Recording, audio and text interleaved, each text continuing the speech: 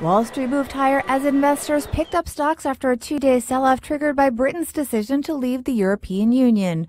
Bargain hunters snapped up shares of banks which were among the worst hit, including Morgan Stanley, Bank of America, Citigroup, and JP Morgan Chase. Jeff Tomasulo is the CEO of Vespula Capital.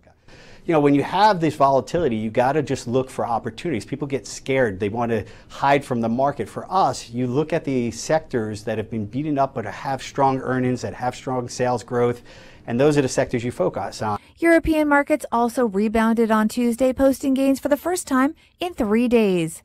Volkswagen stock moved higher after the German automaker agreed to pay more than $15 billion to settle charges that it cheated on U.S. diesel emissions tests.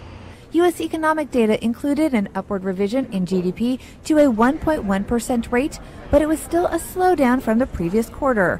Consumer confidence increased to an 8-month high in June, though that survey was conducted before Britain's vote to quit the European Union.